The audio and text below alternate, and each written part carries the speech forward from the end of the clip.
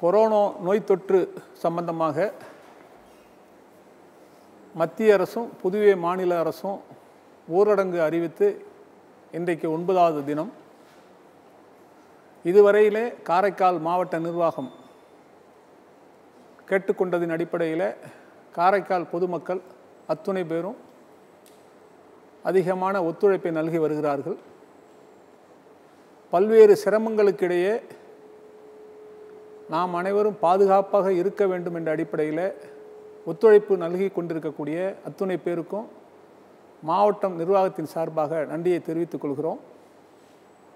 மாண்புமிகு முதலமைச்சர் நாராயணசாமி அவர்களும் மரியாதைக்குரிய பாரத பிரதமர் மாண்புமிகு நரேந்திர மோடி அவர்களும் தொடர்ச்சியாக ஊடகங்கள் வாயிலாக அரசு எடுத்து வரக்கூடிய பல்வேறு கொரோனா நோய் தொற்று பாதுகாப்பு நடவடிக்கைகளை பற்றிய தகவல்களை தெரிவித்து வருகிறார்கள்.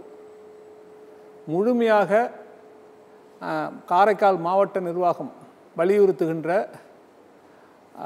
அனைத்து ஆரோக்கியமான வழிமுறைகளையும் கடைபிடிக்க வேண்டும் என்று கேட்டுக்கொள்கிறோம். கடந்த 2-3 தினங்களாக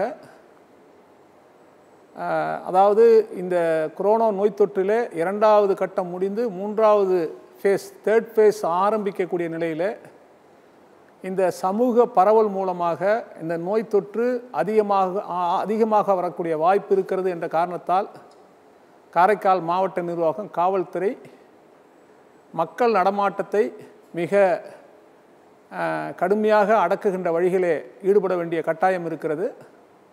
அதை புரிந்து கொண்டு பொறுத்து கொண்டு ஒத்துழைக்க வேண்டுகிறோம்.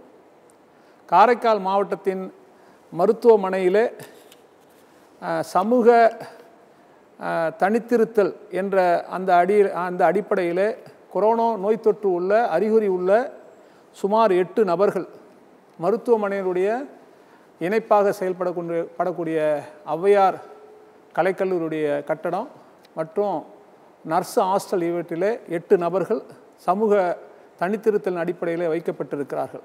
அவர்களுடைய உடல் ஆரோக்கியத்தை காரைக்கால் மருத்துவமனை ஏற்றுக்கொண்டிருக்கிறது.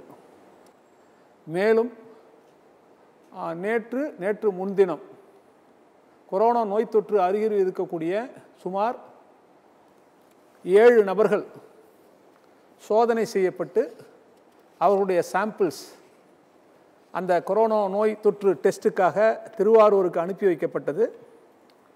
அதில் 6 நபர்களுக்கு கொரோனா நோய் தொற்று இல்லை என்ற நெகட்டிவ் என்ற ஒரு டெஸ்ட் ரிப்போர்ட் வந்திருக்கிறது. காரைக்கால் மாவட்டத்திலே மாவட்ட நிர்வாகத்துக்கும் மக்களுக்குமான ஒரு நல்ல செய்தியாக கருத வேண்டும். ஒருவருக்கு மட்டும் இன்னும் அதற்கான ரிப்போர்ட் வரவில்லை. இன்றைய தினம் வந்துவிடும் என்று நம்புகிறோம். இதில் சில கிராமங்களிலே வெளிநாடுகளுக்கு சென்று வந்தவர்கள் வெளி மாநிலங்களுக்கு சென்று வந்தவர்களுக்கு தொடர்புடைய குடும்பங்களை அடையாளப்படுத்தி அவர்களை வீடுகளிலே தனித்து இருக்க சொல்லி மாவட்ட நிர்வாகம் மருத்துவத்துறை தெரிவித்திருக்கிறது. அதை தவறாமல் கடைபிடிக்குமாறு கேட்டுக்கொள்கிறோம். ஒரு சில இடங்களில் மருத்துவ ஊழியர்கள் வீடுகளுக்கு சென்று சொல்லி வந்த பின்பு கூட அந்த யாரால் வீட்டிலே தனித்திருக்க வேண்டும் என்று நாம் சொல்கிறோமோ அந்த நபர் தன் இஷ்டத்துக்கு சில இடங்களுக்கு சென்று வருகிறார் என்ற தகவல்கள்லாம் வருகிறது. அவ்வாறு தகவல்கள் உறுதிப்படுத்தப்படுமானால் அவர்களை வலுக்கட்டாயமாக காரைக்கால் மருத்துவமனைக்கு கொண்டு வந்து மருத்துவ பாதுகாப்பில் வைக்க வேண்டிய சூழ்நிலை ஏற்படும். அதனால் அதுபோன்ற சூழ்நிலை ஏற்படாமல் சுகாதாரத்துறை ஊழியர்கள் யாரெல்லாம் வீட்டிலே தனித்திருக்க வேண்டும், 14 தினங்கள் இருக்க வேண்டுமா 22 தினங்கள் இருக்க வேண்டுமா என்று சொல்கிறார்களோ அந்த தினங்களிலே அவர்கள் கட்டாயமாக தனித்திருக்க வேண்டும். இது மருத்துவருக்காகவோ காரைக்கால் கலெக்டருக்காகவோ அல்ல, நமக்காக நமது குடும்பத்தினருக்காக. நாம் ஒருவருக்கு ஏற்படக்கூடிய நோய் தொற்று அந்த குடும்பத்தை பாதித்து அருகாமையில் இருக்க வீடுகளை பாதித்து அந்த ஊரையே பாதித்து விடும். அதுபோன்ற சூழ்நிலை வராமல் பாதுகாத்து கொள்ள வேண்டும் என்று கேட்டுக்கொள்கிறோம்.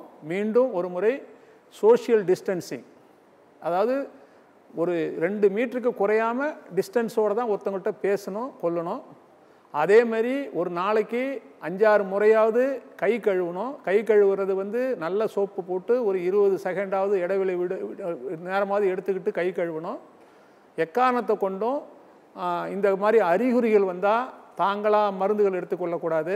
சம்பந்தப்பட்ட மருத்துவர்களை அணுகணும். வேறு ஏதேனும் சந்தேகப்படும்படியான வெளி ஊரில் இருந்து வந்திருக்கக்கூடிய நபர்கள், வெளி மாவட்டத்திலிருந்து வந்திருக்கக்கூடிய நபர்கள் இருக்கின்ற தகவல் தெரிந்தால் சமூக அக்கறையின் பேரில் அதற்கான தகவலை காவல்துறைக்கும் மாவட்ட நிர்வாகத்துக்கும் தெரிவிக்க வேண்டும் என்று கேட்டுக்கொள்கிறோம்.